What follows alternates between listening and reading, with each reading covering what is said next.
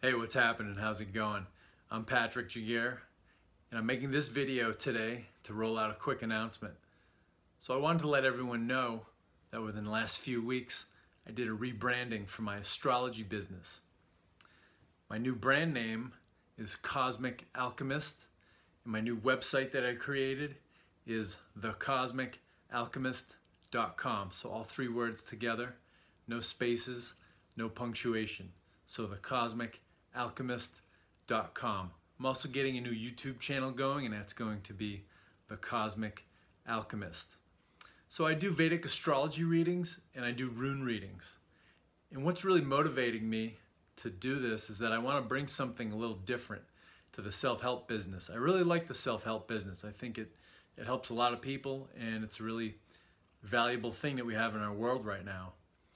But what I see that's kind of repetitive is that there are so many books and courses and videos and teachings, and with the best of intentions, they're all teaching people how to basically think themselves to better lives.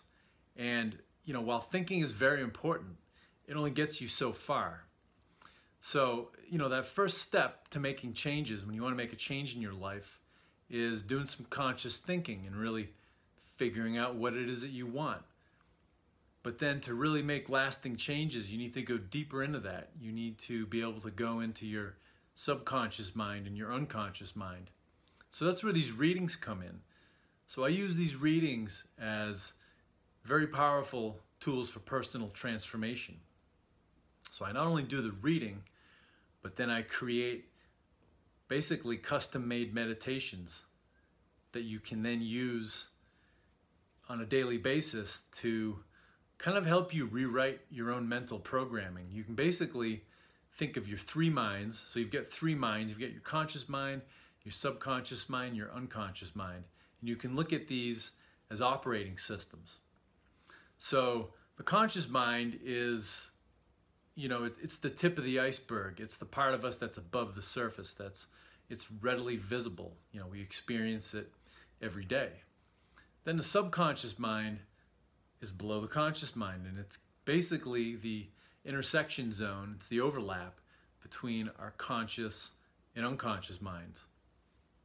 So conscious mind's 5 to 10% of us. Subconscious is, maybe 10, 15%. Then the remainder is the unconscious mind. So it's a good 3/4 of our mental activity. And the subconscious mind is basically a self-preservation system. It keeps us safe. Safety is a very good thing, but when you're trying to do something different and make some big changes in your life, sometimes you need to go out on a limb and do something scary to get the payoff. So the unconscious wants to keep us in familiar and safe situations and circumstances. But what happens is, like I said, your mind is like an operating system. Every operating system gets corrupt and out-of-date programming. And so it's like what happens is it's like, they say the definition of insanity is doing the same thing over and over. So our unconscious mind does this to us. So it's trying to keep us safe. It's trying to keep us in a comfort zone, but it blocks us from doing things that we really want, that are going to be really positive and really good changes for us. We'll try to do something like, you want to get a better job or leave your job or start a business or get in shape, eat better, get out of a relationship, get into a relationship, get a better attitude. That's a big one. Is people want it, we start thinking toxic, and we have toxic emotions, and people just want to have different attitudes. But you can't think your way to that new attitude, that better attitude, because it's coming out of your unconscious mind, and your unconscious mind thinks that staying in old familiar patterns is going to keep you safe. So again, this is where these readings come in. I do the reading and I build you meditations, and these meditations involve mantras. So there are phrases or even single words that you repeat to yourself. So you sit, you stand in meditation, you pay attention to your body, and then you repeat these words. And these words are basically software updates. They help you update your mental programming. And so I can't encourage you enough. So, real quick on these types of readings, Vedic astrology is the old mother system of astrology. It comes from the ancient Vedic civilization in India. This is where Ayurvedic medicine comes from. A lot of you have probably heard of that.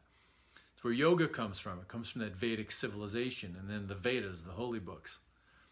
And so when I do this Vedic astrology reading, it's your blueprint.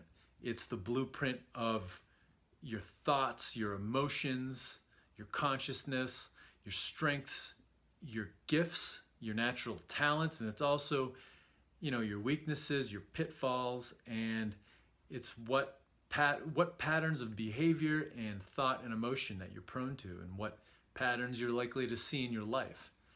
And then the runes are prehistoric. No one really knows how old they are. They come from Northern Europe, from the Germanic countries. And since ancient times, they've been used as a tool of divination. So what I do is I lay these runes out to make a mind map, and it's basically a snapshot of how your mind is working in the moment.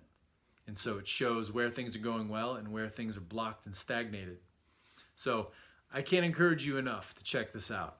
I found these several years ago, and they've helped me so much. These two sciences, this Vedic astrology and these rune readings. So definitely check it out. That website again is cosmicalchemist.com. I'm also doing a spring sale right now with the coupon code MOONBEAM, MOON space BEAM. You can get 40% off of a reading. So again, that site is thecosmicalchemist.com. So check it out. I look forward to working with you. Have a good one.